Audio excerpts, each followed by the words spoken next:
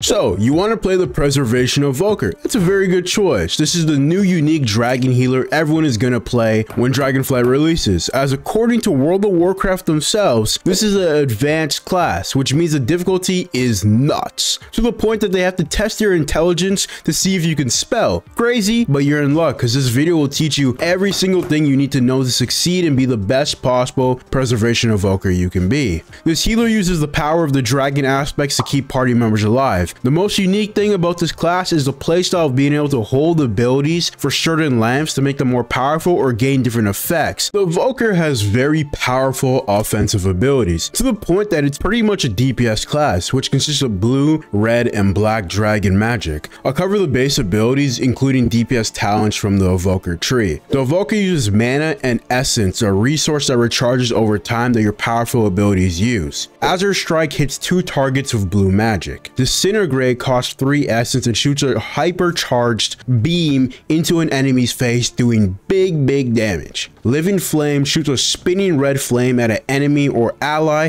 damaging or healing, a 2-in-1 combo spell. Fire Breath is one of your empower abilities where holding it for longer periods of time makes it do more damage, hitting enemies in a cone, applying a damage over time effect known as a dot. To use these empower spells, you have to hold the spell button and then let go to activate it at certain times. Deep Breath is a 2-minute cooldown where I can aim a huge block in a straight line, where then your Invoker will fly over spewing molten lava onto enemies, and also removes you out of roots and provides immunity to crowd control during flight. One of the greatest moves I've ever seen in World of Warcraft. For talents, you have Unravel, which allows you to do very high damage to enemy absorb shields like the Priest Powered Shield or the Warlock Dark Pack. It can be very useful in PvP situations. Key passive talents that you want to run to empower your Invoker damage would be Permeating Chill, which makes all your blue spells slow enemies by 15%. This is super powerful, especially being a ranged class and having a spambo slow, especially when you combo with Azure Strike. Terror of the Skies will make your Deep Breath stun for 3 seconds, so you can make your Deep Breath like a stupid powerful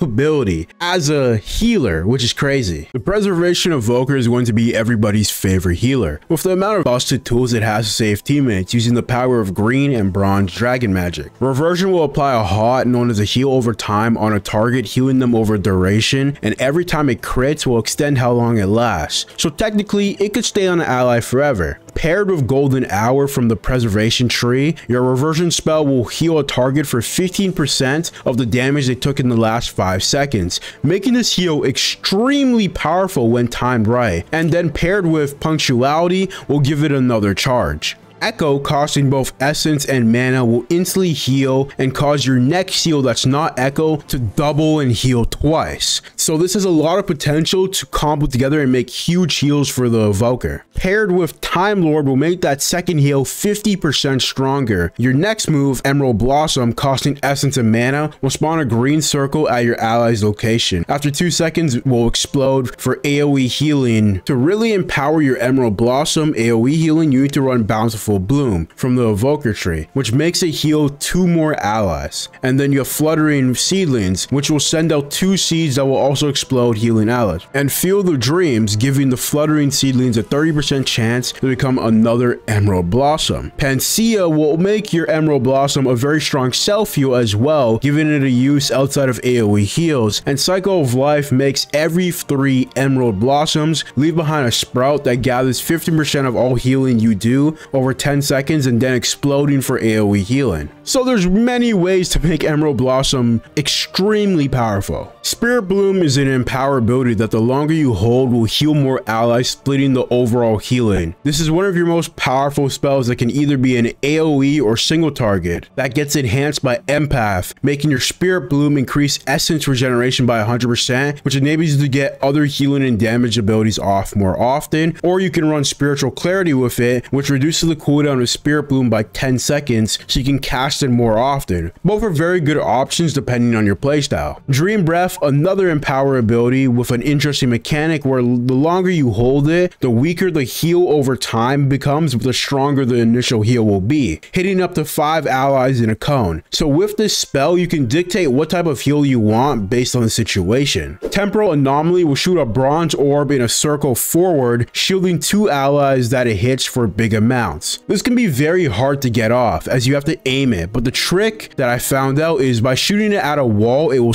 get stuck and then you and your allies can walk in and get the perks. This ability can be boosted by a resonating spear, which makes it apply echo at 30% of effectiveness, which gives you a nice little synergy. And you have Nozdormu's teachings, which makes temporal anomaly usable on an extra target. So you can run either of those abilities depending on what type of playstyle you want. Verdant Embrace is a cool ability where you can fly to an ally, healing them for a good amount and getting to them very fast. This can be enhanced by Call of Ursa, making it increase Dream Breath's healing by 40%, or Living Flames healing by 100%. And you can also pair with Lifebind, whereby after using Verdant Embrace, it bonds you to that ally, causing healing received by any of you to heal the other for 40% of the amount, lasting for 5 seconds. Key passive talents from the Evoker tree that you want to run to empower your healing abilities are Ancient Flame, which makes your Living Flames 40% faster after the first healing cast on yourself, which enables you to have very quick casted heals. Lush Growth and Attune to the Dream are just flat increases to your overall healing. From the Preservation tree, important passives to run are Life Giver's Flame, which makes your Flame Breath DPS spell 80% of its damage heal up to 5 targets, giving you another strong healing option. Orbos makes Emerald Blossom or Dream Breath give you a stack, increasing Echo's direct healing by 15%, stacking up to 20 times, meaning Echo can be 300% stronger, making it a tremendous heal for your allies or yourself. Time of Need makes it so when you or your teammates falls below 20%, a time traveling version of yourself will come and heal them for 8 seconds. This is able to occur every 90 seconds. So yes, you can control time. Insanity. In the link in the description, there will be a link to an ever updating guide for a general talent build and deep breakdown on some of the key spells for the Preservation Evoker. For whatever reason, the Preservation Evoker has so many powerful cooldowns that I don't even understand are in the game.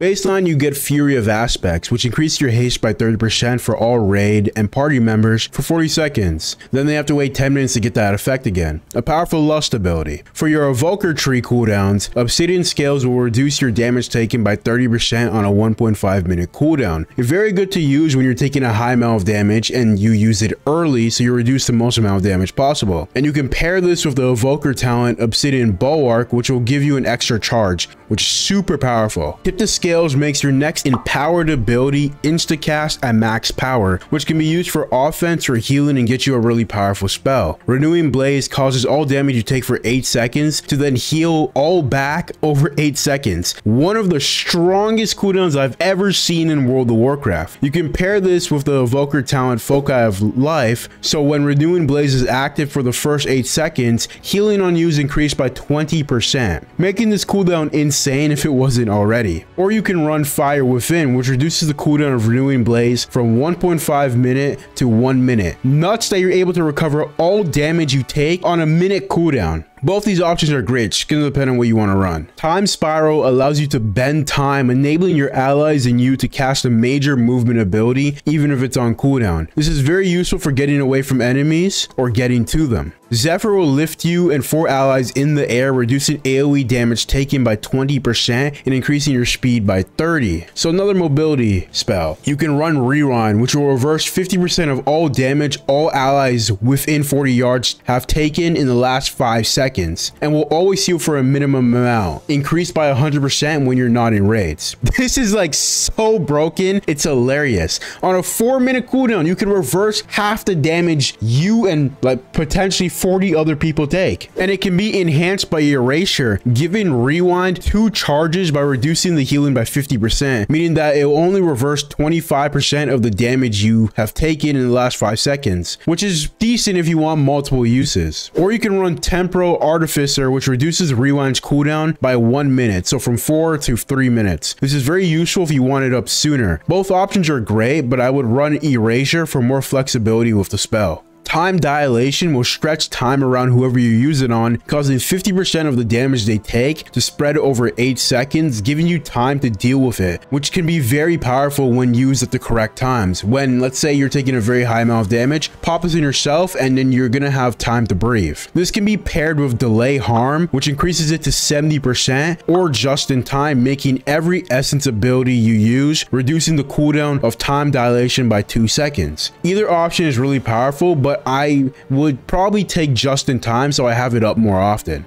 Emerald Communion will heal you for 20% of your health and 2% of your mana every 0.9 seconds for 4.4 seconds, healing you for 100% of your health and 10% mana if it fully goes up. Another stupidly strong cooldown that you have. This is usable when you're feared, stunned, or silenced, and all healing that overheals you will heal the nearest injured ally. Don't know how they also have this as well. Paired with the Dreamwalker talent, it will allow you to use it while you're moving, or you can pair it with Rush of Vitality, which will increase your maximum health by 20% for 15 seconds when you use it. Both options are very situational based. Dreamflight is an ability you can aim in a giant rectangle that will fly over in a path, healing allies for huge amounts instantly and putting a big heal over time on them. This will also remove all roots you have on yourself and provide immunity to all CC, aka crowd control. Finally, the last big cooldown you get is Stasis, causing your next 3 healing spells to be stored, and then for 30 seconds you can click Stasis at any time. It will shoot all those 3 spells right back out. This is really broken if you store the right healing spells. What I find really crazy about this class is that you can run majority of these busted cooldowns and have probably 90% of them. The preservation of Evoker passives are also very ridiculous. Baseline, you get tempered scales, increasing your armor by 75%, and you also wear mail armor, making your armor value nuts, reducing lots of physical damage. Mastery Lifebinder makes your healing on allies increased when their health is lower than yours. This can be really powerful, and the only negative I can see is that you don't benefit from it personally. A key passive you can run from the preservation tree is Temporal Compression, making each cast of your bronze spells reduce the cast time of any of your empower spells by 5%, stacking up to 4 times, which means you can reduce your empower spells by 20% the cast time. Essence Burst gives Living Flame a 20% chance to make your next essence spell free, stacking twice, making Living Flame a spell you want to cast very often. From the Evoker talent tree, Landslide will root enemies in a rectangular path on a 1.5 minute cooldown and can be paired with Forger of Mountains, reducing Landslide's cooldown by 30 seconds to 1 minute and allowing the roots to handle 200% more damage. If you want roots more often,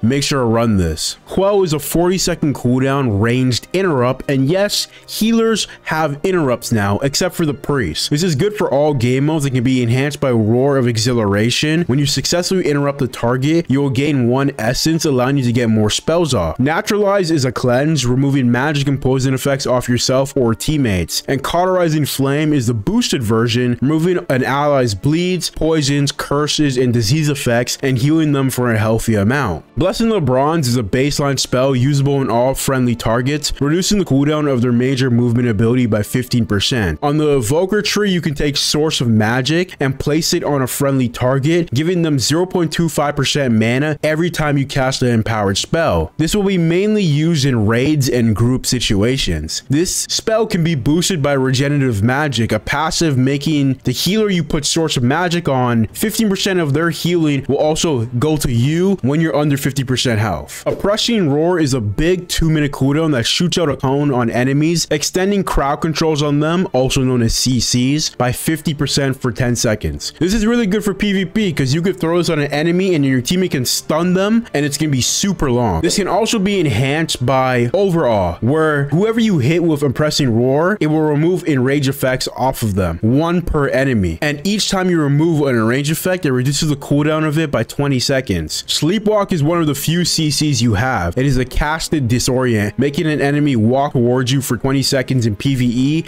and 8 seconds seconds in PvE. Mobility is also very big on this class. You have multiple abilities to get away from people, which is amazing as a ranged. Hover will launch you forward, increasing your speed by 30%, allowing all Evoker spells to be castable while moving, and can be stronger with extended flight, making it last 4 seconds longer. And you have aerial mastery, which will give it an additional charge, which I would recommend taking as a ranged class. Rescue allows you to jump to an ally's location. This can help you get away fast. And if you pair it with Twin Guardian, you and your ally will also gain a 30% absorb shield for 5 seconds after you use the ability. And finally, you can run Exuberance, where above 75% health, you run 10% faster. I'll speed run through the honor talent section, determining which ones are good or bad for you. Dream Projection will allow you to control a ghost version of yourself that every time you pass through an ally, you'll heal them for a very healthy amount, and then you can click the button again to explode it for a massive heal, removing all magical effects off of people around you and yourself. This is super powerful, so make sure to run it. Chrono Loop will put an enemy in a loop where after 5 seconds, they will return to the point that you used it. The only use I see with this is keeping an enemy at low health if a bunch of healing or defenses is coming their way. Obsidian Metal makes your obsidian scales provide interrupt, silence, and pushback immunity. Run this if you feel like you're getting hit by those things specifically a lot. Skewering Flame makes fire breath dispel magical effects off of enemies. Very useful when you're facing enemies that have very powerful buffs you can take off. Time Stop will freeze a friendly or yourself in place for 4 seconds, providing invincibility